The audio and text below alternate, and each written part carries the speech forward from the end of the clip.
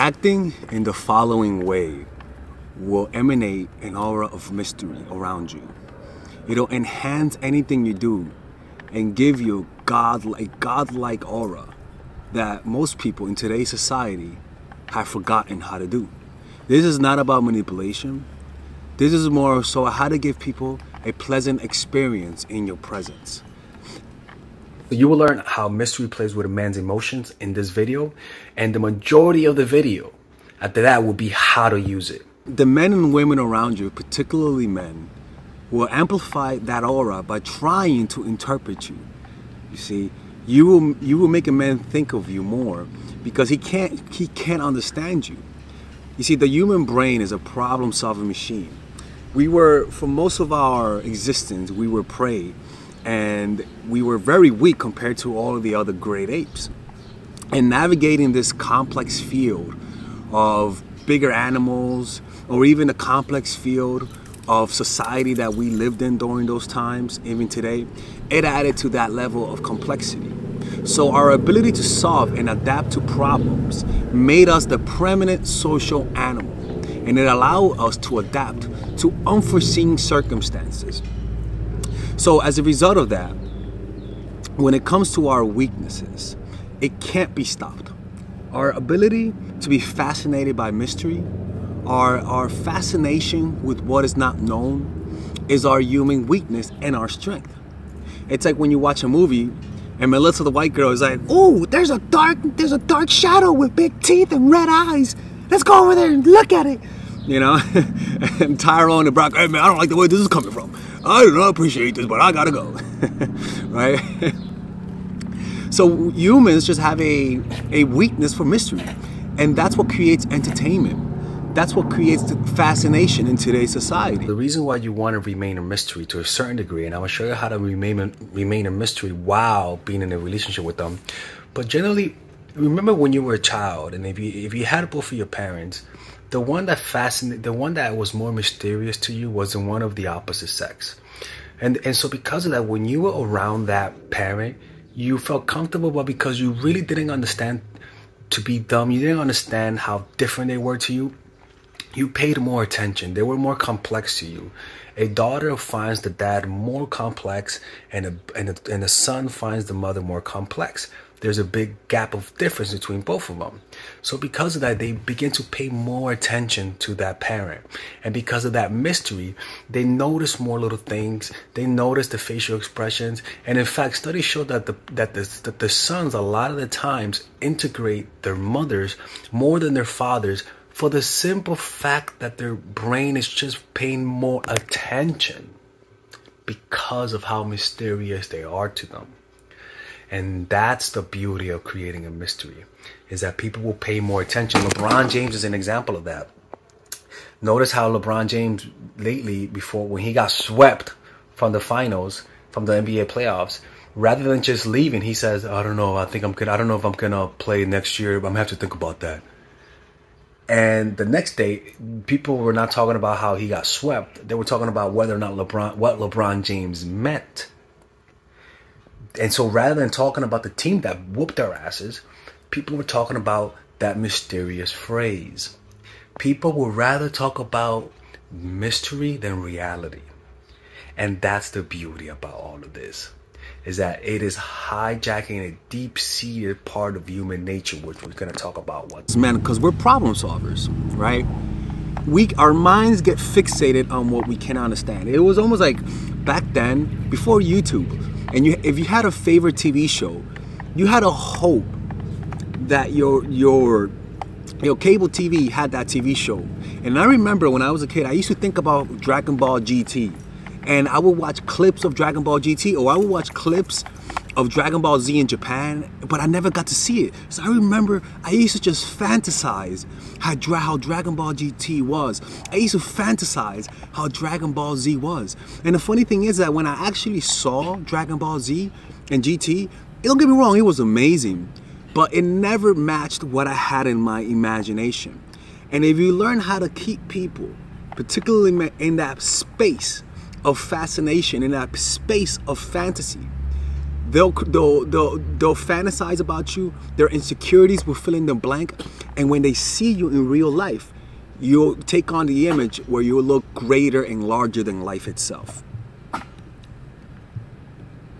And because of this lack of mystery, because we have lost the art of mystery, we know how women's bodies look. Back then, an ankle used to turn a bunch of dudes on. We know how magicians do their tricks, right? We know how some people do their artwork. We know the process. We have lost the mystery. Michelangelo used to never show people how he did his art. He used to say that his art was inspired. He used to say that he just learned how to paint. He just learned how to do sculptures. When in reality, he put a lot of work into it. But he knew, he understood, people of the past understood the concept of mystery. And if you know how to play that on a man, you're going to have unforeseen influence and fascination in his mind. And we're going to explain what that does to the male psyche. And also, we're going to explain how other people have used the art of mystery to make a career out of it, to attract, right? To attract an audience as an artist, as a musician, as anything. If you do not know how to play up to people's fantasies by being mysterious, you're missing out on something. It's not just skills. It's not just how good you are at something, but it's also how you're able to wrap it around a veil of mystery. So, an air of mystery can make something that looks completely mediocre look incredible. Like a con artist who talks about their methods but don't say what it is. I'm going to show you an example of this guy who he was a prisoner, right? And this prisoner used to have this ability, to contact anyone in the world, any athlete in the world. And nobody understood how he did that until he got out of prison and he revealed how he did that. But before he revealed how he did that, he used that ability to gain power. Why? Because he will never tell people how he did it. He never revealed his powers. Let me show you what he says, right? Let me show you right here. And what I did was I'll reveal it 40 years later. I had a friend that was the director of the Associated Press. And he had every phone number for every athlete. And what I did was I'll reveal. So you could see how something so simple, he could have easily told people, oh, the way I contact you is because I have somebody who knows everyone. But you know what he did? When people asked him, how did you contact me? He contacted a lot of famous athletes, and he says, I do what I do.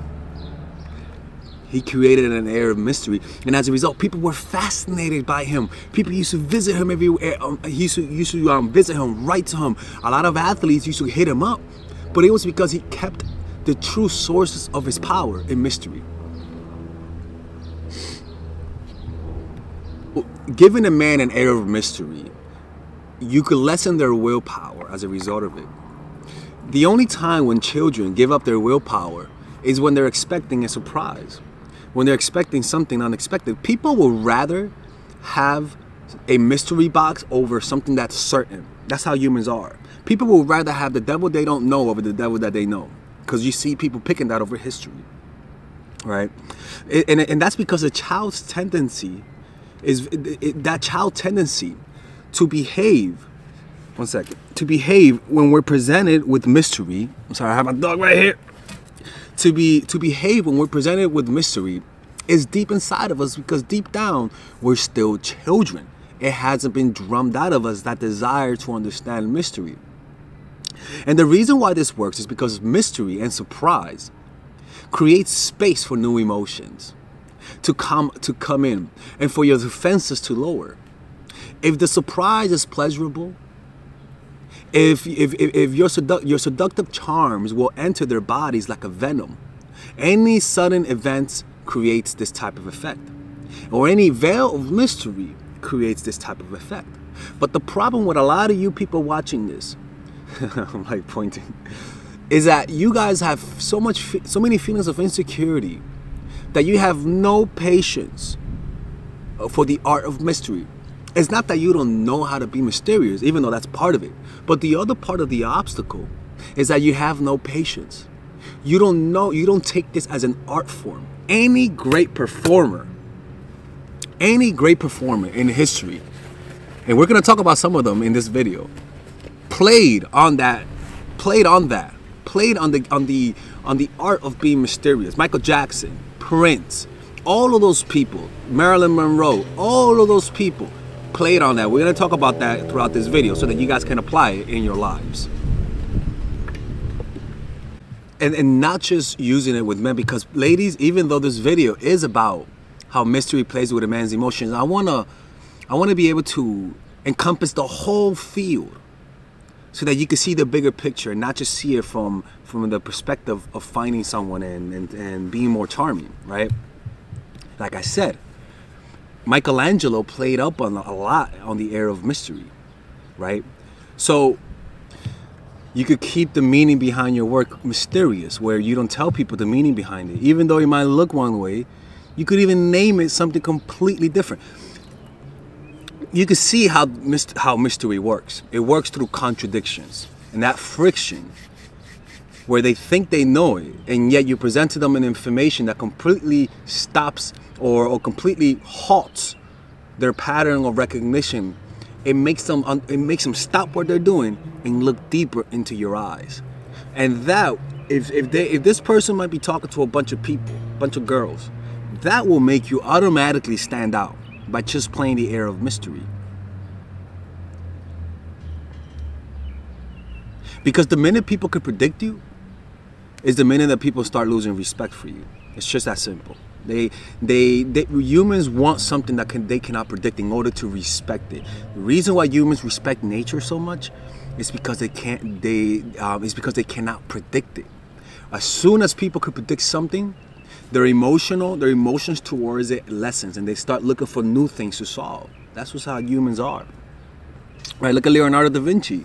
He stopped painting because he mastered art. He just stopped painting. He couldn't even see a brush anymore, because he just felt like he mastered it and wanted to find some other form of mystery, some other ephemeralities that the world presents. So if you have a position where you can't be a mystery from here, not like if you're in a position where you're with a guy and you can't be a mystery around him because maybe you live with him, right? Then every now and then act out of character, not in a toxic way. That's not what I'm saying, people. Not in a toxic way, not hitting him, not slapping him, not that kind of stuff, but in a healthy way. For example, like it has to be something that goes against what they think who you are, right? And because this keeps them around you in a defensive way, in a positive defensive position where they're trying to understand you. Even though they know you, you give them something that throws them off. It's a good puzzle for the human brain. It enhances your aura. For example, I remember I was talking to this girl, and this girl was completely infatuated by me when I was living in Mexico. And from time to time, this girl would just sit down on the other side of the sofa and wouldn't get close. She'd be like, "Nah, I'm happy here." I was like, "What?" So the whole time we were talking, but she wouldn't get close to me, right?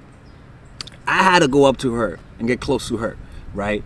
But her lack of desire to get close to me created a mystery, made me say to myself, why is she acting this way?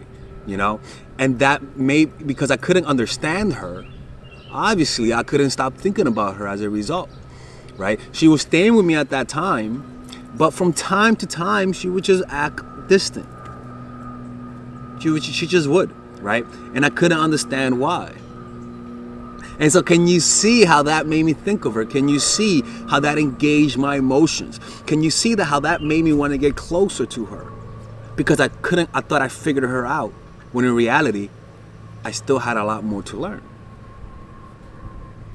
So if you're shy and scared naturally, pull away if he does something bad, right? If you're someone who's shy and you act as though you're not willing to walk away and the guy behaves negatively, pull away. You might think it might not work, but because you created a character of somebody who's not willing to walk away, your act of boldness of pulling away throws him off the mark, and it makes him chase even harder. And it'll enhance your aura, and next time he tries to act the way he acted, he'll think about it twice. Because he thought he figured you out, and you took a bold action, and he realized he hasn't figured you out. He has a lot more work to do. And that forces people to pay more attention to you, to be more reactive. Everything you do is a surprise because they don't know what to expect. And go with vice versa, where if you're somebody who's not shy, who's very assertive, you go in the complete opposite direction. But make sure that the air of mystery isn't seen as something that's deceptive, because it's not deceptive. What this is giving people something to play with, giving people something to think about, giving people something to be fascinated about, regressing people, and allowing them to shed the adult exterior and to act like a child in the face of mystery, to be fascinated by something. Humans have an urge for that, because the whole world we live in, mystery has completely been taken away. And anyone who provides that type of mystery and surprise is an oasis in them of itself. And you'll notice people will gravitate towards you no matter what type of work that you do. Look at athletes. Michael Jordan was so famous, and one of the reasons why he was so famous was because he rarely did interviews, and people rarely knew how he really was, how his personality was. A lot of basketball players, athletes, we didn't know their personal lives, so we only knew them as athletes, and we could only wonder how they were in real life. Yes, there is a satisfaction in knowing how they are, but there is a greater satisfaction in not knowing and thinking and pondering. It livens up our imagination, and it makes them the center of our attention because we're trying to understand. And also, it is pleasurable to fantasize, and you're stripping people of that ability. Humans are not naturally, if you really look at human animals, we're not consistent. Naturally, if you really look at people who are not trying to fit in, you're not consistent. But we have a need to be consistent. We naturally, deep down, we have inconsistent and contradicting parts of our personality. We see this mostly when we fall in love, when our defenses and natural patterns crumble, and we return to a state of complete helplessness.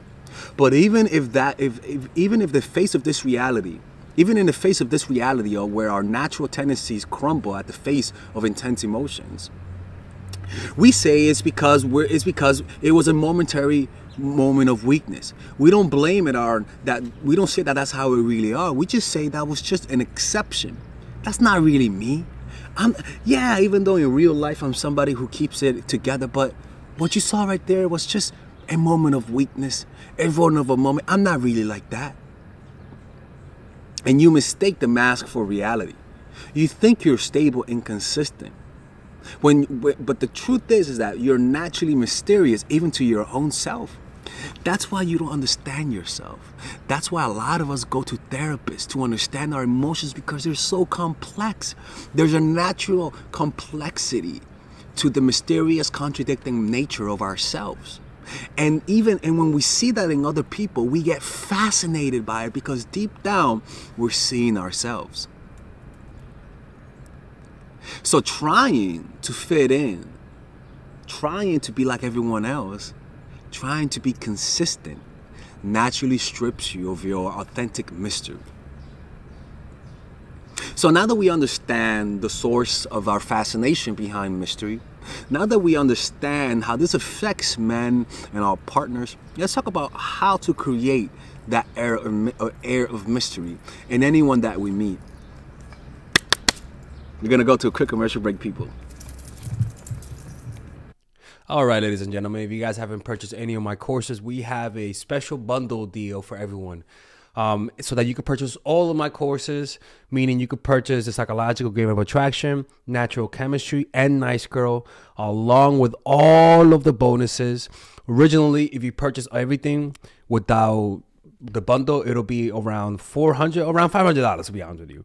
But right now, if you guys purchase it with the bundle, you guys will be able to get all of these courses: Psychological Game of Attraction, which is for women who are single; Natural Chemistry, which is for women who are in a relationship; Nice Girl, which is a course on assertiveness, along with all of the bonuses: Social Mastery, Practical Mastery in terms of how to master anything, Social Mastery in terms of how to master your social skills, and The Laws of Human Nature, wherein it's part of the Robert Greene book club I used to have. All of these naturally, like I said, it's $500. Now you get it at $394, which is essentially 20% off everything. It's all of the work that I put in the last 4 years. So purchase it right now. Click on the description down below where it says purchase the bundle, and I'll see you guys inside. So, as we talked about, mystery is naturally expressed through contradiction. Because when you look inside of your emotions, if you practice meditation, or you could purchase my course, Emotional Mastery, if you practice this, you'll notice that there's a lot of contradicting emotions inside of us. So let me show you the concept of the contradiction and how it creates an air of charisma through giving you a few examples of people of the past. So we're going to talk about, the first one is Larry Bird. Larry Bird is my favorite basketball player ever. And the reason why I find him so fascinating is because you see an image of him right now. Most likely you see it. He looked like, he calls himself the hick from French Lick. He looks like somebody who's going to mow your lawn, who's going to spit tobacco, right? He does not look like a basketball player. Look at a video of him in an interview. Well, Casey's a lot more laid back than Coach Fitch was. I felt Coach Fitch was an excellent basketball coach, one of the best I've ever played for. As you can see, he does not look like a basketball player. If somebody told you he was the best basketball player in the world, you would never believe it. But when you watch him play, that motherfucker was a beast. That dude he had swag.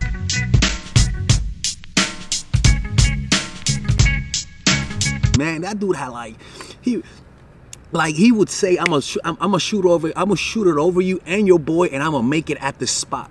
So he tells Xavier, says, I'm getting the ball. And I said, I know I'm gonna be waiting. And he said, I'm gonna get it right here. I'm gonna shoot it right in your face. 5, and Bird has the basketball. Look out, Larry Bird. I mean, that man had swag. He was a mean dude.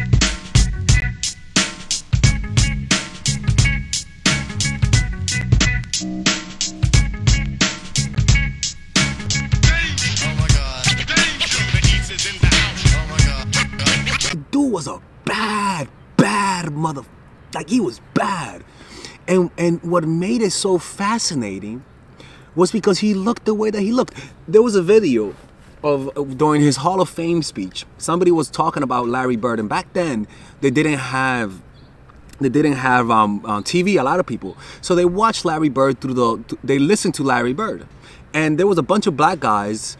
They would listen to Larry Bird, and they were like, Bird with the jump shot, because all you heard that. Bird with the rebound, Bird with the pass, Bird, Bird, Bird, Bird, Bird, Bird. And so by the end of the game, this guy, the guy who was telling the story, he was like, yo, Bird is a bad brother. I don't know who this man is, but this brother's bad. I couldn't believe it. Until they saw a picture of him, and Bird was this lanky, tall, white, unathletic dude with a damn mullet. They could not believe it. And so that friction of looking not good but being good gave Larry Bird an aura of charisma that was unmatched, because it just didn't make any sense. So when you watch him, it was like watching a ghost play, because you're like, what the hell? Like, how is he doing this? This makes no sense. That's one example of Larry Bird. Another example of the contradiction is cruel and kind. For example, good parents know how to be mean, not mean, but you know what I'm saying, know how to be mean and know how to be nice. Well, where if you misbehave, they'll punish you, but then they'll cook you dinner and treat you nice. That creates an aura of charisma. That creates an aura of mystery. That creates an aura of fascination that kids can't comprehend their parents, because they see so many different sides. And that's why it's okay to show kids your bad side. It's okay to show kids the mistakes you've done in the past. Well, a lot of parents try to hide it, but what they don't understand is that showing your weaknesses and not just your strengths makes you more fascinating to them, makes them admire you more. Another example is Sigmund Freud, right? A psychologist, where Sigmund Freud, his style of psychotherapy was psychoanalysis. But the main key that made him so mysterious to his clients, because a lot of his clients fell in love with him, was because he was distant and yet he was close at the same time. He would let you talk, but he will always listen. And because of that lack of talking, that distance, and you talking and expressing yourself and letting those emotions come up because you're talking, created a sense of closeness to Sigmund. But at the same time, Sigmund was not close to them. So that friction made Sigmund Freud, because they barely knew much about him. They only knew that he was a great psychologist. Because they barely knew much about him, it made him more mysterious. And even celebrities that you don't know their personal lives are more mysterious than celebrities that you know everything about. Like when you think of Billie Eilish, or you think of her as a mysterious woman. When you think, or we're gonna talk about an example of the lack of mystery are the Kardashians, but they're something else. You know, they're something else, people. Oh shit, I'm gonna die, people. Right? So that's one thing. So Malcolm X is another example, right? Where he had contradictions. He had a conflicting past where he was a pimp, where he was a robber. And then he grew up to be one of the greatest civil rights leaders, a Muslim man, a man of honor, a man who talked with conviction. And that made him mysterious. That gave him an aura of mystery that just made people gravitate towards him. Right? Or even mystery could be done by the uncanny, by the spiritual, like having prophetic powers. The prophets of the past who used to predict the future had an air of mystery because they were linked to the spiritual. Linking yourself to the spiritual naturally gives you a mysterious aura. Or like having psychic abilities. For example, when I was a Christian, and I wasn't psychic, people, but I remember when I was a Christian, when I would preach, it like the church would go crazy. Like the church would go crazy. People used to dance in the Holy Spirit, talk in tongues. I'm not kidding, people. Like there's no videos of it, but people would tell you I would lay hands on people and they would fall, and they were fascinated that there was this 13, 14-year-old boy who I was skinny as a fig because all I did was fast and pray. And I used to isolate myself by just praying and just connect with God. And they couldn't comprehend how a kid who barely started Christianity knew so much about the Bible, like was a great preacher, and apparently was gifted by God to have the ability to move the whole room. And that gave me an aura of mystery. Now my problem was that I was too immature, but when I was performing on stage, it gave me an aura of charisma. And when people who didn't know me, they were even more fascinated by me because they didn't understand how I was able to do that. They didn't understand how I knew the Bible more than people who've been in church for 20 years. It was because I read the Bible for 6 hours a day, 364 days a week, 7 days a week. Of course, like I didn't want to go to hell, people. Of course, I knew more than you. Because I read it more recently than you did, and I would listen to preachers like T.D. Jakes, Juanita Bynum, she was my favorite, Derek Prince, Joel Austin, but he was and I was just submerged in that, and people didn't see how deeply I was submerged. So when they saw the fruits of my work, they couldn't believe it. What they didn't know was that I would wake up in the morning, at 5 in the morning, and pray. What they didn't know was that I was just completely immersed. They just thought I just did it on the side. No, and because they didn't see what was behind this engine, it created a feeling of complete and utter fascination.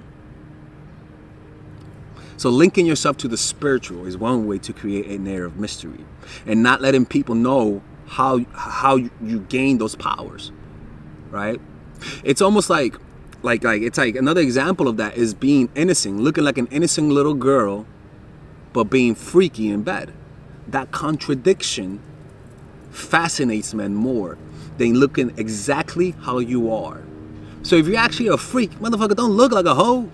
Look like a nice Christian girl who turns it on once the door closes. That creates like, oh my God, what the fuck? I didn't expect this. That's an air of mystery. Another way to create this air of mystery is being someone who merits attention. You're good at something. You're beautiful. You have this, you have that. But acting as though you don't want the attention. That makes you even more mysterious. And an example of that is Nikola Jokic.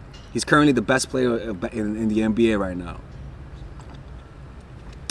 And people are fascinated by him because he just, first of all, he does not look like he plays basketball, right? Second of all, he barely started playing basketball just 10 years ago. Third of all, he gets attention, but he doesn't want it. And yes, people don't gravitate to him as much. But I can promise you, if people ask who's more mysterious, LeBron James, who's always talking about his opinions, who's always showing his personal life, who's always trying to get attention, or Nikola Jokic, I can promise you it's going to be Nikola Jokic. And throughout history, he's going to have more of an aura of power, simply because we barely know anything about the man. Another example is Banksy, where Banksy, his power, his true social power is through using mystery. But this is how he does it. One, he has anonymity. He's a man or woman who could potentially be the most famous person on earth. And he chooses not to have a personal ego identity. He just remains a mystery. People don't know who he really is. They want to know. But I can promise you, he'll lose fame. If he'll lose that, people will not. Yeah, they'll be fascinated by knowing the guy. It could be Tyrone. Tyrone could be Banksy by all means, right? It could be, but he'll lose that air of mystery. When people remember him, then it's not gonna have that like, ooh, who was he? People are not gonna debate it. It's gonna be no debate. Who was he? That's gonna add to what already is a famous person. The other part that makes him fascinating is that he has elusiveness. You don't know where you're gonna find him. He's completely unpredictable. He doesn't make any public appearances. Another part is a subversion, because he plays on people's expectations. They can never know what to expect from him. But then in the midst of all of that mystery, of all of that seriousness, he's also playful. And that contradiction creates a deep sense of fascination. And also he's a rebel on top of that. Another example is Michael Jackson, people. Michael Jackson is one of the most mysterious people in the last 50 years. Michael Jackson had a deeply private life, barely did interviews, barely did any albums, he wasn't posting albums all the time. He wasn't in circulation all the time, right? Michael Jackson looked interesting. He had a unique look to his face. And people became even more fascinated by him when he talked about being part of where he used to go in this like rejuvenating hyperbolic chamber or some shit like that, right? And people were like, oh my God, he's like a droid. Oh Lord, what is that machine? What does he do with that machine? That gave him an aura of power, an aura of mystery that made people want to get to know him more. But because he distanced himself from it, that friction of people wanting to know him and him saying no, what do you think happens? It makes people more aggressive. It makes people think of him more. It makes people try to understand him more. There you go, people. Right?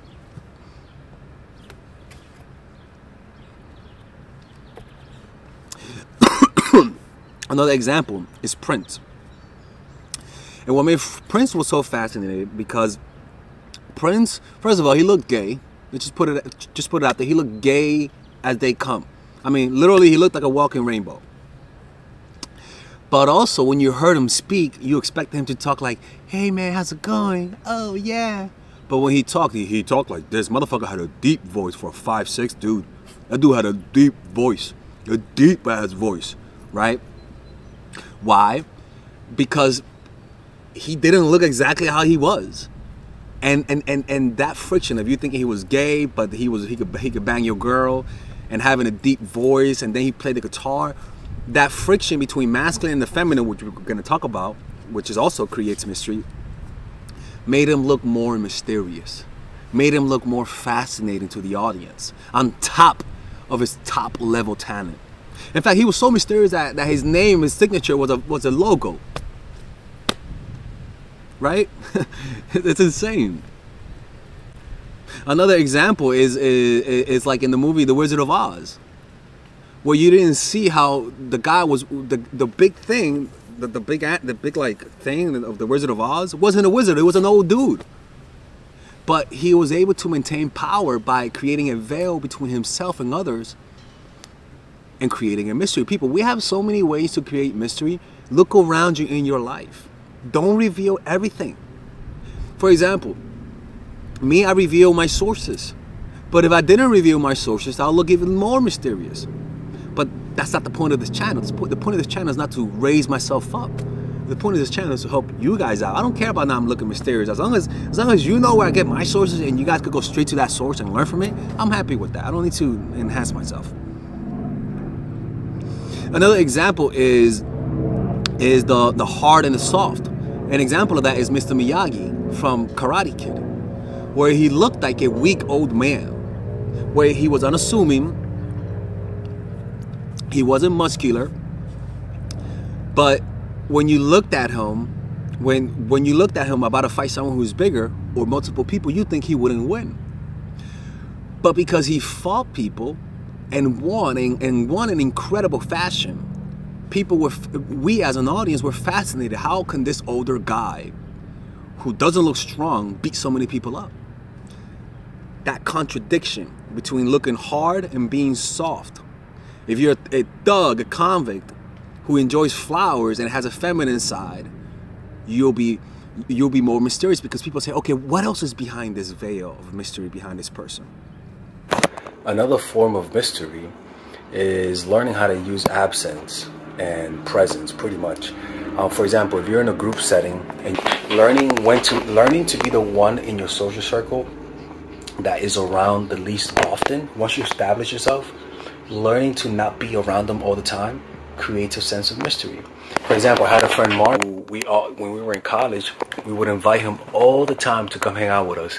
And he would just show up in random moments. He was like Kramer, but without the psychoness. And because of that, he was just more mysterious, more charismatic as a result of it. Other examples, like I had a friend named Mike, who he lived in Queens, but he would sometimes randomly just leave and backpack throughout South America. And that randomness of just leaving the group, and people were like, oh, yo, what the hell is Mike at? And they were like, well, Mike must be somewhere in India, or Mike must be somewhere in China. And because they didn't know where he was, and because of just they couldn't predict where he was, and because it gave him an air of mystery, which made people around him more fascinated, and they surrounded him with an aura of interest. Other ways that you guys can do that is, it's like, let's just say you're a charismatic person, right? And this is something that I had to learn, because I used to be more of like an overwhelming presence to people. Like when I was younger, I kind of messed up a lot because I was just too extroverted. I had to learn to, if I'm an extrovert, to come about it as though I'm an introvert, and let people say, yeah, he's quiet at first, but then when you get to know him, he's more blah blah blah blah. He's actually very talkative, right? And that will give you layers. That will give you layers that will make you more interesting, more profound, and that'll make people try to get to know you more. And when they see that extroverted personality from you, you'll be more mysterious. Or somebody who doesn't smile as often, like Simon Cowell from American Idol, versus Paula Abdul, where Paula's always happy, she's fucking trying to be nice to people, but Simon is a more honest one and is not easily impressed, right? For example, I was watching a show about these guys who were making jokes, it was like a podcast, and they were all trying to make jokes, but the guy wasn't laughing that much, the guest wasn't laughing, and I could sense how the less that he laughed, the more they try to make jokes. And then one time he laughed, and you can notice how everyone just like they were like excited that they finally got him to laugh, right? So it's kind of like those are all types of ways to get people to react to you, to get people to get men to react to you, and to get them to be more fascinated by your presence. Another way to create this mystery, like I said earlier, is never revealing the secrets behind your work. Even if it's simple, don't reveal it. Do not reveal how you do it. Because by not revealing how you're doing and letting people think how you do it, that's why, look, don't get me wrong, I love Instagram, and I do love how people show their work and their process, but I could promise you, if artists didn't show how their work was done, people will be more fascinated by it. I promise you, people will be more fascinated by it. That's why artists of the past were looked at as gods, because people didn't know how the process was done. An example is that guy that I told you, right? Where he had a simple process of how to find people, but he just never revealed the source. And as a result, people were even more fascinated by him. And also another way is holding back, right? When you're talking to people, don't reveal everything about you. Keep some facts about yourself to yourself. Learn how to drip your personality to people over time. By being slow and slowly dripping your personality to people, you create more fascination. It's like watching a TV show as it airs, so you gotta wait a week or 2 years, versus binge watching the show. I can promise you, the more emotional experience will be the one where you have to wait. But it's just more painful. But pain is pleasurable, people. Don't let people know everything about you. If I'm an artist, painter, YouTuber, and I play basketball, and I did preaching, and I played the drums, right? I'm not, and I worked in mental health for a few years. I'm not gonna reveal all of that. I'm gonna put some things, reveal some of that, but then let the other parts come over time. That's gonna be more fascinating. You're gonna look more mysterious to the person. Also, never revealing the meaning behind your work, like I said. Keep the meaning behind your work silent. When people don't know what something means, people will start thinking about it more deeply. Or that's why people are so fascinated by Leonardo da Vinci. They see things in his books that a part of them they just don't understand. And people are, even to this day, Leonardo was veiled in mystery. For example, people didn't know Leonardo's anatomical studies. They thought he was a genius, but they really didn't know how deeply his genius went. People, because he couldn't show people, because he used to dissect people, not alive. He used to dissect them and draw the anatomy of it, right? He didn't mind the stench. He wasn't afraid of the dead bodies, and he didn't mind being alone for hours at night with dead bodies. And he had the artistic ability to look at it and draw, so he was unique in that sense. But he had to keep it private, or else he could have gotten in prison for it. And people found out about his anatomical studies years after he died. And then they found out about his books. And so finding out how other sources of knowledge that he had made him more fascinating. And then people discovering new paintings of his in the last 50 years after thinking we knew it all, elevated him to stratospheres that were even greater. Even people stealing the Mona Lisa and people thinking, what's the mystery? How was it stolen? Where is it? People wondering where it was and then reappearing, gave the whole myth of Leonardo da Vinci a more fascinating aura. Also, keeping silent creates a veil of mystery. We talked about the power of silence, right, in our videos. How the power of silence allows people to think of you more. Like even if you're texting someone and not responding, like for example, it makes people say, okay, why are they not responding? What's going on? What's going on?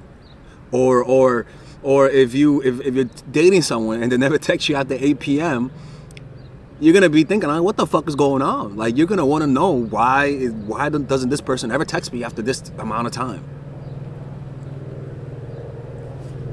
Another way is uttering ambiguous statement. Jesus was perfect at that. Jesus never directly told people how to find the kingdom of God. He always used metaphors. He always talked in metaphors.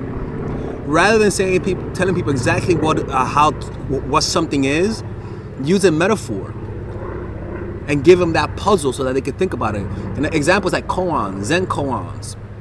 If not now, when? Or another example is, look around you and ask yourself, what's wrong with this moment? And you become instantly present. For example, somebody asks me, how do I meditate? I just learned to tell people this. Breathe, feel, and be still. Know that you're breathing, know that you're feeling, and be still. And you walk away. If you just let people, as simple as that sounds, it sounds way more profound than me explaining to you how to meditate, right? Let me show you how you could talk in a way that sounds mysterious and sphinx-like, right? These are the notes that I took. Using metaphors and analogies. Hey, Missy, I'm working here, Missy. Using metaphors and analogies. What, Missy? Metaphors and analogies can provide a powerful way to evoke imagery and emotion without being too direct and specific, right? Another way is using paradoxes and contradiction. Paradoxes and contradictions can be intriguing and thought-provoking and can create a sense of mystery and complexity. For example, the only constant change is change. The more things change, the more they stay the same. For example, even Michael Jordan said this, the ceiling is the roof. People were like, what does that mean? What does that mean, the ceiling is the roof? Oh my God, that's crazy. Motherfucker, makes no sense. But that made him sound more profound. Another example is using open-ended questions. Asking open-ended questions can invite reflection and contemplation, and can create a sense of inquiry and exploration. What is the meaning of life? What is wrong with this moment? Or thinking to yourself, or me telling you, to be present, ask yourself this. I wonder what my next thought is going to be, and just wait to see what happens next. Or to all of those things make people think.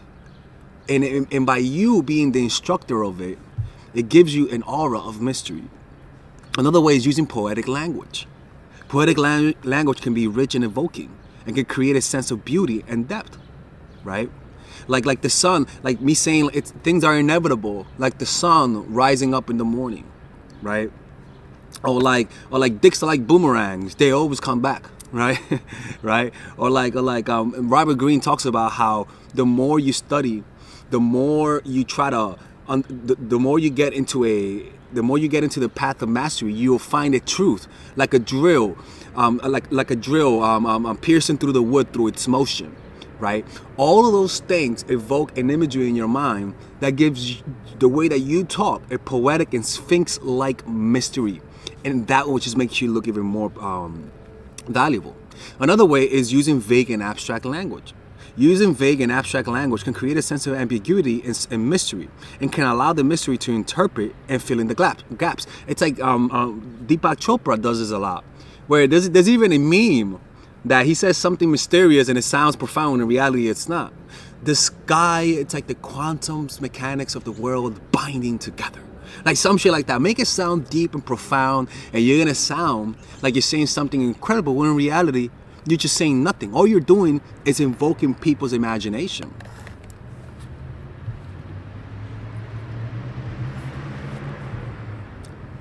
And that's why, like I said, one of my favorite ways to, if people tell me what do I teach, I stop explaining to people everything that I teach. I just tell people that I teach meditation.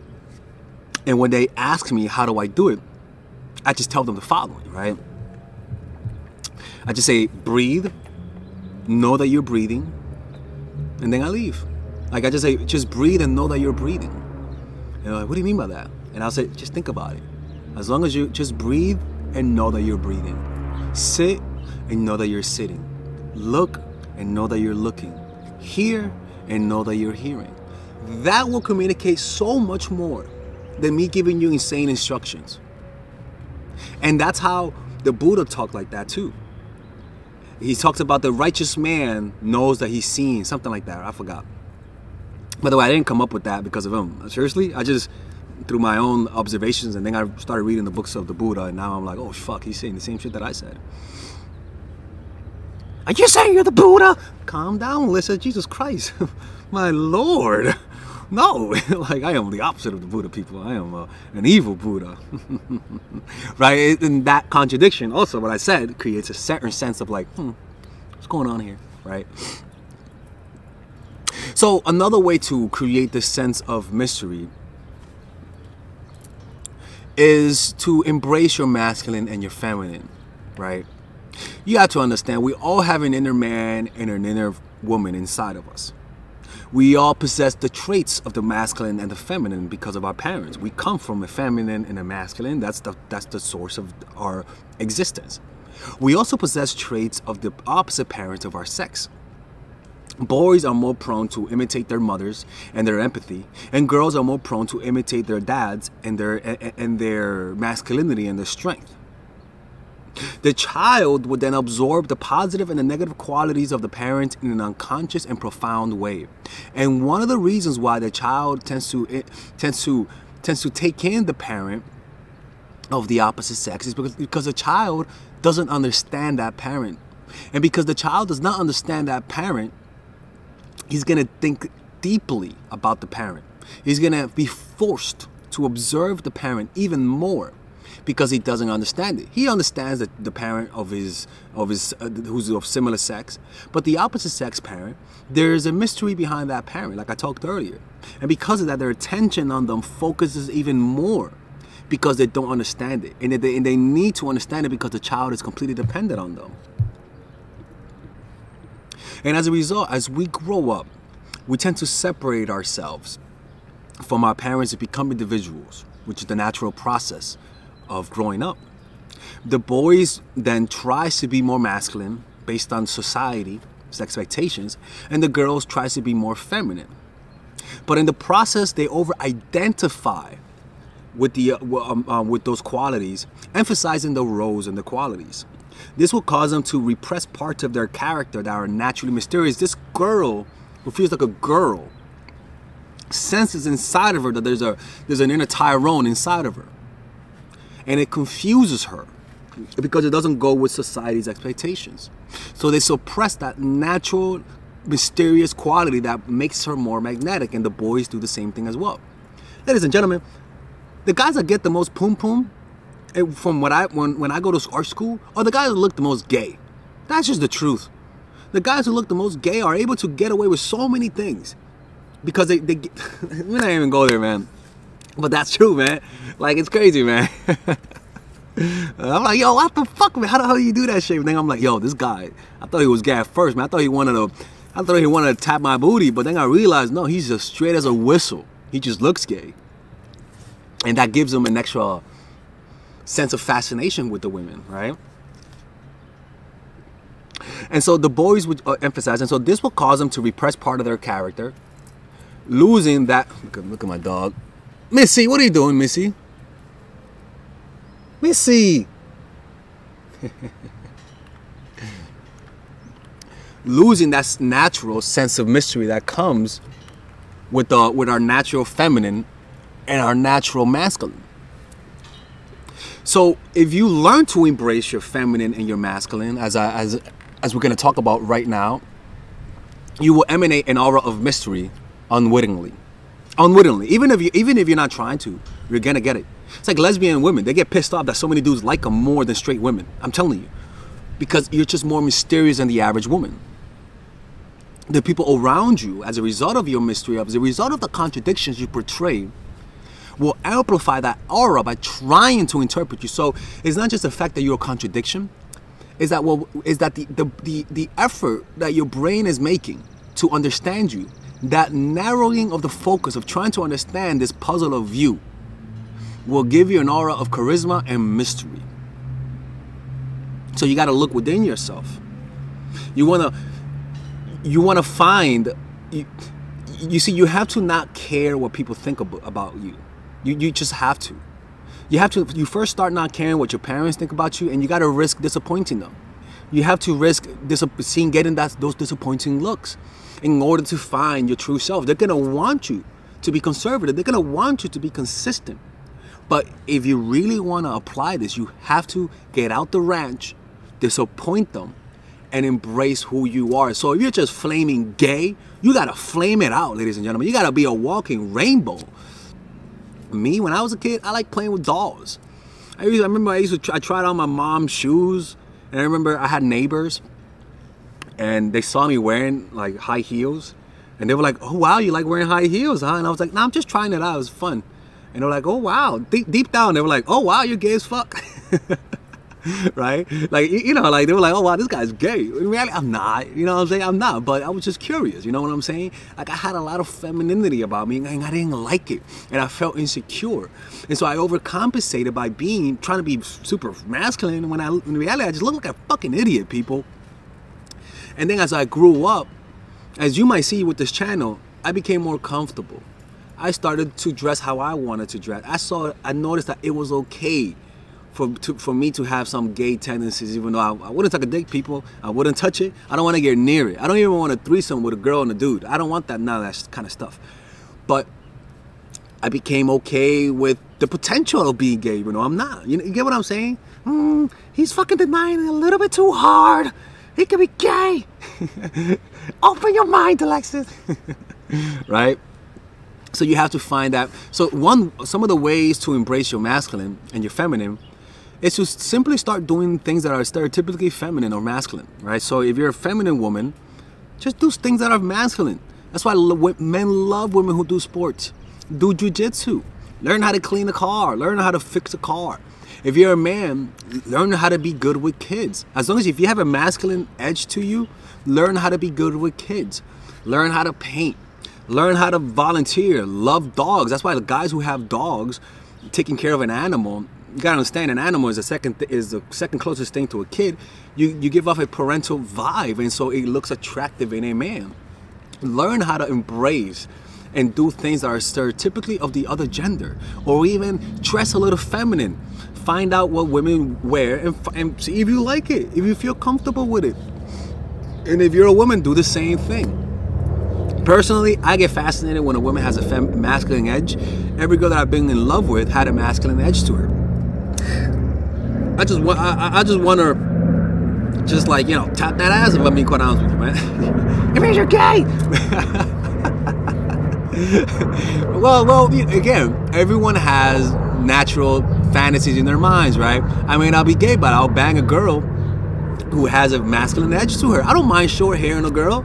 I'll fuck you too. I'm sorry.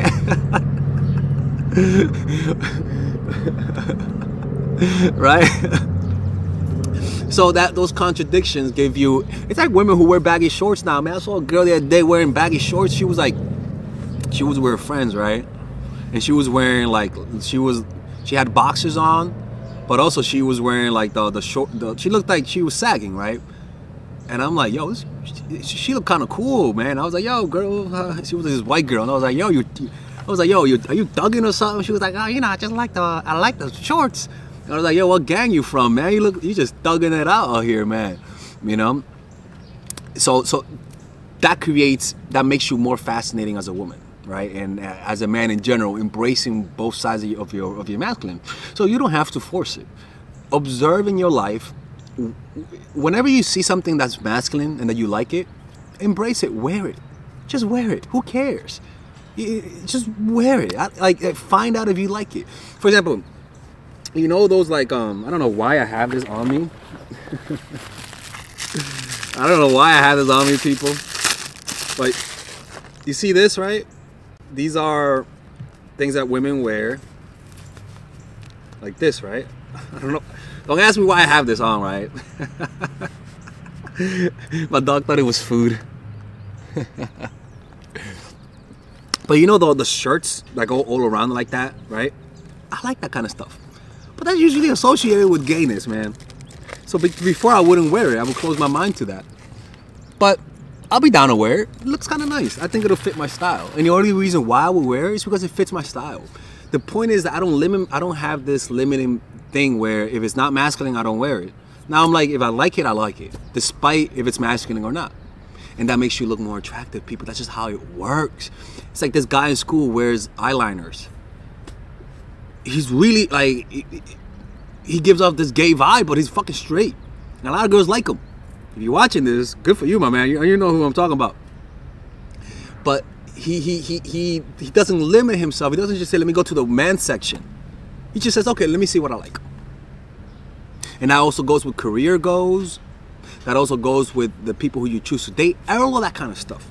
Now, outside of embracing the masculine and the feminine, the other part is embracing your shadow side, right? You see, everyone has a shadow. Every single human has a shadow. And what you want to learn to be, as Robert Greene calls it, is to be an authentic animal. Humans are naturally not drawn to whatever seems proper.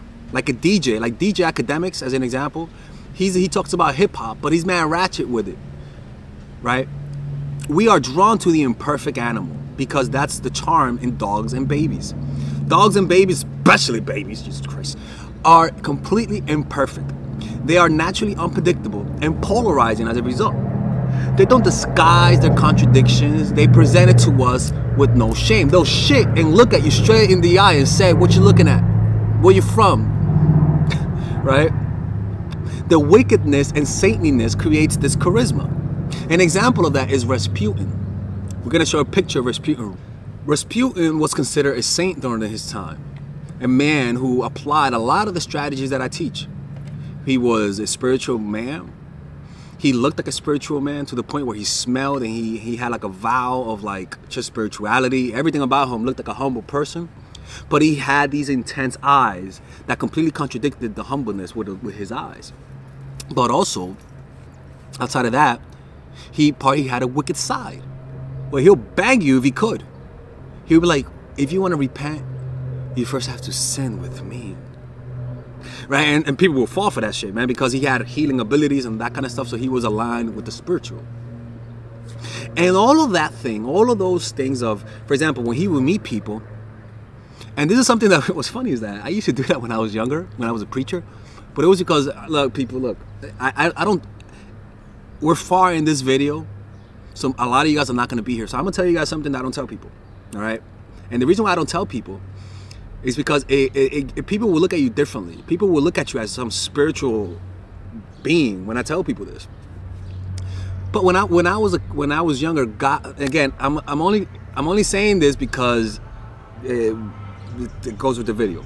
But when I was younger, I always had a following because I was a preacher. And one thing, God used to talk to me. God used to talk to me. I mean, I'll say the story. I'll say the longer story at another time, but I don't like to mention this too much. Even some of my friends don't know this. But he used to tell me things about people. He used to tell me what people were going through. And one of the things that God would tell me to do is put my hands over them. And I would just look at them. And sometimes a person would look at me and I would just tell them to be quiet and so I could listen to God's voice. And I would just do that. Sometimes they'll start trembling. And I would literally feel the presence of God. People, I don't know if you ever felt the presence of God. It is a real thing. And I would speak in tongues. And people, if you don't know how speaking in tongues is, let me describe it to you. Speaking in tongues is almost like a Freudian slip. You know when you say something by mistake? Imagine a Freudian slip, but for a whole 10 minutes, where you speak and it sounds like another language and you cannot help it. I've experienced this with DMT and ayahuasca, where I would speak in tongues. And I would experience the voice of God talking to me when I take DMT. And one time, God, when I took DMT, he told me, oh my God, I completely forgot about this, man. It's crazy, man. He told me that the voice you heard as a child was me. I was that voice you used to hear. And I remember preachers used to come to the church where I used to go to. And they always told me the same thing. You will go throughout the nations and heal people and preach the word of God. Like they told me in Spanish, irás a las naciones y vas a predicar la palabra de Dios. Y con el don de sanar vas a sanar multitudes. And I thought that was just about Christianity. And it's like, I pondered about this. And I'm like, oh my God. That's the shit that they're talking about. This, what I'm doing right now. I'm like, oh my fucking Christ. Christ on the cross, that's insane. Today's a Sunday too. And people just had this treating me like I was this like chosen one. But I had no ego behind it. I felt like I was a messenger of God, but I didn't understand the type of power that could give you. Now, when I was younger, I remember girls used to come up to me and be like, can you preach to me the word of God? And they would try to seduce me, but I didn't want to go to hell because I knew fornication was a sin. So I wouldn't do anything with them.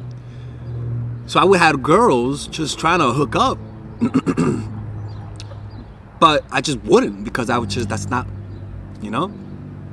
I wasn't, at that time I was legit like practicing it to the T. I mean, to the T, people.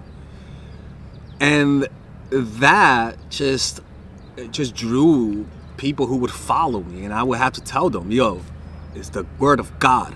And I'm happy that I wasn't a corrupted person. I'm happy that I never had an ego where I wanted to create a cult-like following, because you could legit create a cult-like following with those powers. That's just a fact. And even to this day, I cannot replicate that. In terms of the ability to talk to people and to talk to God and to lay hands on people, and I can't do that. I really believed, and to this day, it was God. I really do. Like, I don't know what to say about that. You know? And that's why I never abused those powers, because they came from something greater than myself. God himself. I don't know. And one time I had a girl, she was my roommate, and I told her about it, and she was like, I told her about the DMT, and she was like, can you talk to them for me? And I was like, oh no, nah. Oh no, her name, Amina. She's so adorable. Yeah, Amina. And I was like, look, man, I'm gonna give it a try, but I can't promise anything. And I took it.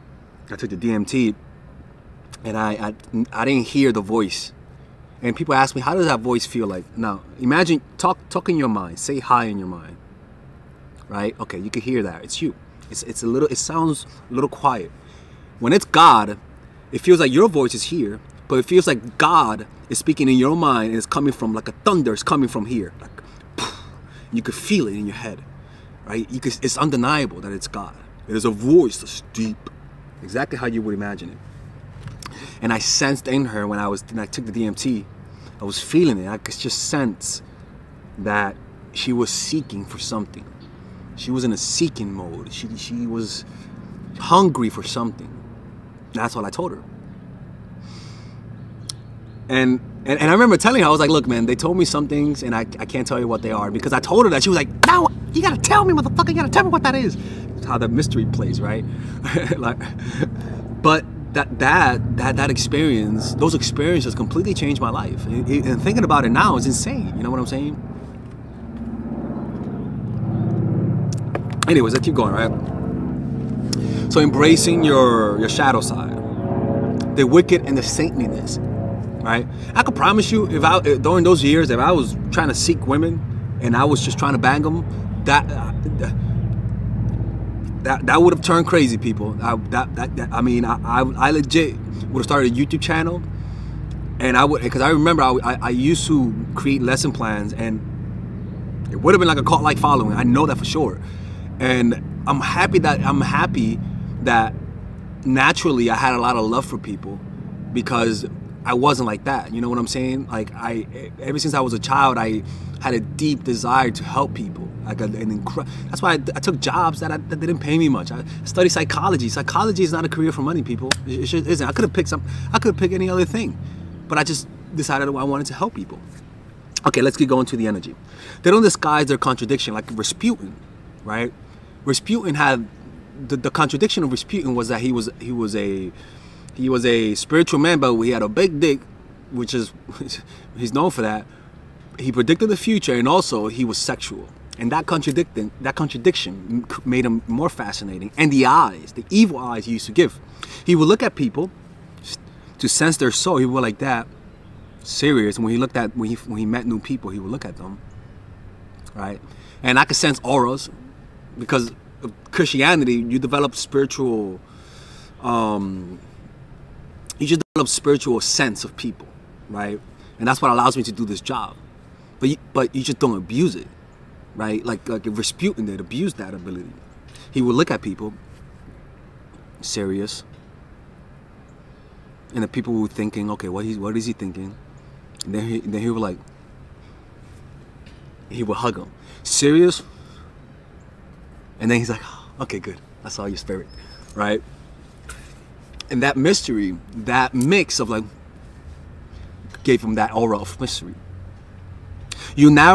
What he does is that you narrow your energy into the eyes and calm the body. So he would look deeply, put a lot of energy in the eye, and everything around him was relaxed. It's like when you're punching. You punch, but you punch in a relaxed way. When you punch, keep it relaxed until the last moment you stiffen up. You don't punch stiff, you stiffen at the end, the relaxedness. Right? And it's the same principle. you create that charismatic effect. What you must do is allow the dark inside of you and the light to mix and get rid of your self-consciousness and stop thinking what people think of you when you bring out your dark and your light and discomfort of what others are going to think of you. You become genuine as a result. Even if people condemn your dark side, they deeply admire it. It becomes magnetic. It's magnetic because a lot of us, when we're fascinated by people, it's because they have something we don't have. And naturally, when we find somebody who's unrepressed, like an animal or a child, we're fascinated by them because we're seeing our potential. We wish we were as unrepressed as they are. And because of that, it's because the shadow is pretty much the parts of ourselves that we don't accept. And that is really a big part of our humanity. A lot of people think humans were naturally peaceful animals. We weren't. We were violent. And we try to suppress that reality. But as a result, when you go throughout your whole life repressing that part of yourself that makes you mysterious, that darkness is more mysterious than light, people, it is repressed. And so when you get older, or something bad happens, or somebody makes you mad, or you get disappointed, that repression comes out like a clap of thunder, like a volcano erupting. And then you'll start feeling the repressed emotions, and you'll start thinking evil thoughts. It's like when somebody makes me mad, and which is very rare now, to be honest with you. I remember I used to wish the worst on them. I'm like, man, I hope you fucking fail. I hope you trip and hurt your toe, right? But then I'm like, when I calm down, and I'm like, you know what, never mind. But that's my dark side, right? That's my darkness, and you guys can see it somewhat in my channel. And so you'll have all of those unrepressed, uncontrollable emotions that really makes you feel bad. Missy's looking like look at her little thing in her mouth. Right? You'll have all of those uncontrollable emotions because you're just not acknowledging it. If you begin to acknowledge the darkness in you, the dark shadow partners inside of you, they won't come out with as much intensity when things go bad, because your shadow side comes out when things happen that you cannot control, like a midlife crisis or a breakup. The shadow is either the positive or the negative. It is only negative from conscious point of view, but it's neither positive or negative. It just is. We choose what becomes our shadow side, right? If you live in a conservative culture, your liberalness will become your shadow. If you live in a liberal culture, your conservativeness will become your shadow. It's like living in New York City. Don't say anything that sounds too conservative, so you repress it, and you don't say conservative things around certain people. The shadow is contrary, so it is immoral and incapable with our conscious personality. What we want is to make the darkness conscious, because of darkness, light is light, pretty much, right? So the shadow is contrary to what we have chosen to become conscious of, right? That's pretty much the whole point. It is the attitude that is opposite of our consciousness, of our conscious self. We have a conscious self of being a positive person, and our shadow will be our negative, dark, and self-destructive person. It is what we compensate with from our other sides of our personality. If you feel insecure and you're a man, you'll want to be super masculine and you repress your femininity, and vice versa.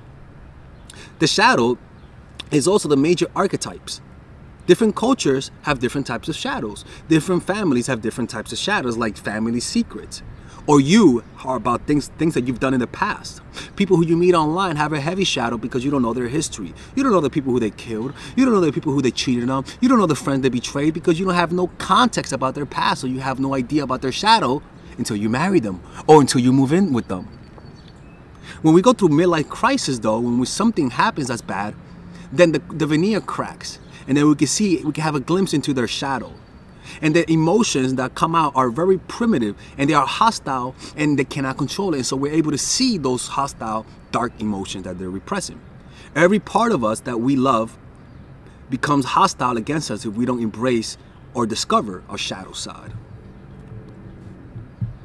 Right? So all you have to do is just acknowledge your shadow. Acknowledge the times when you just wish harm on people and you don't do it. Acknowledge the times when you have an unconscious dark desire. And don't just repress it. Ask yourself, what does that say about me? And don't feel shame. Just observe it. Acknowledge and accept your shadow. That's all you have to do. The next thing is identify. And it takes time. Write it down. Observe your thoughts. Become present. Apply mindfulness, and you'll be able to see the shadow even more. When it becomes conscious, it'll just integrate into your personality.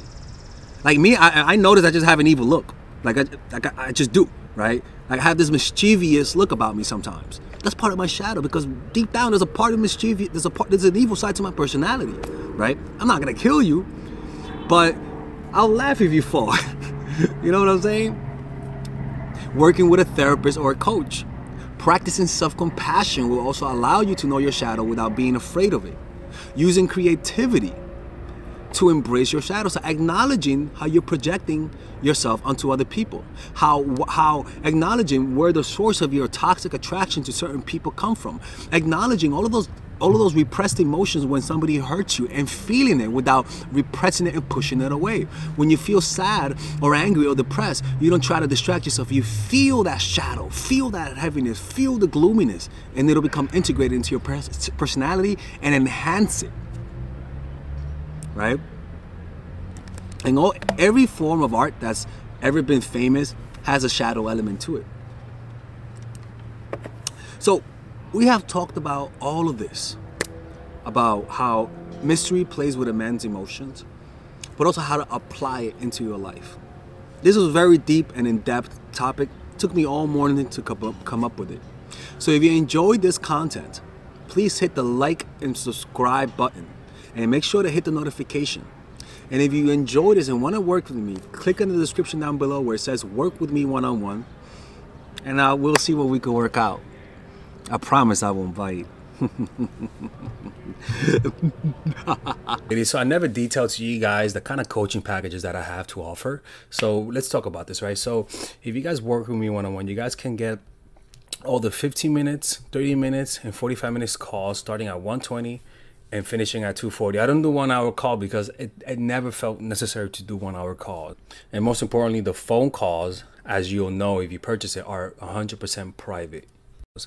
And if you want to save up on multiple sessions, what you guys can do is purchase a bundle, right? Where you guys can purchase 3 sessions at a discount, right? Whereas you originally $720, you could get it for $600. 3 30 minutes call will be naturally will be $540. This time it will be $450, and etc. Right? And also I have something called Coach in a Pocket, where you guys can hire me for a whole month, and it starts at $1,500 a month, but you guys have access to me for a whole day. Like it starts at that, so it's like for 2 or 3 times a week, you guys have access to me for those 24 hours. So if you guys have like an ongoing relationship thing that needs to be managed, and you need me in your pocket instantly, that's the package to get first. But I initially recommend you purchasing one of the one-on-one sessions first, so that I could assess your situation. And if I feel like it needs more time, then yes, you guys can do that. Another thing that we have is that you guys can ask email questions with a character limit of 2K, where for $90 you guys can ask me a question. And those videos, those email questions, you guys can make it very specific so that nobody knows it's you, because they're the ones that I make on YouTube, right? But if you guys want the private ones, get the one-on-one coaching calls. And one last thing is that if you order a one-on-one session with me, you guys can also purchase any of my courses at 50% off. All you got to do is just ask me, and I'll just, whichever course you want, you can get it at 50% off. So the one-on-one coaching calls are things that are made to be private, specific, and straight to the point. All right. Click in the description down below to work with me one-on-one, and I'll see you guys there, or I'm closing the channel.